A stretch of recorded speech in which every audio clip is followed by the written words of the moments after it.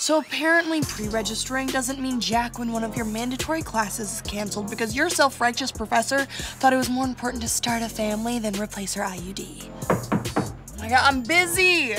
I hope that dumb baby is worth it. Oh my God, what do you want?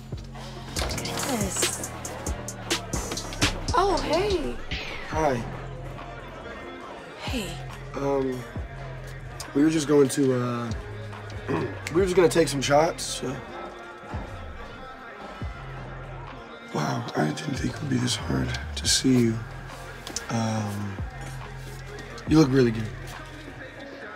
Oh my God, I broke him.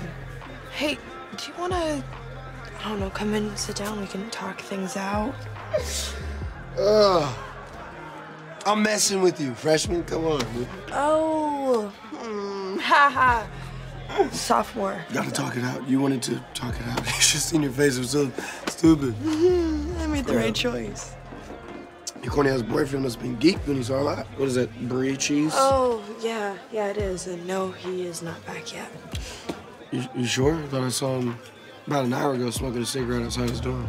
No, that's impossible because I haven't heard from him. Well, the guy had on a Balenciaga apron and culottes, so don't know really who else that could have been.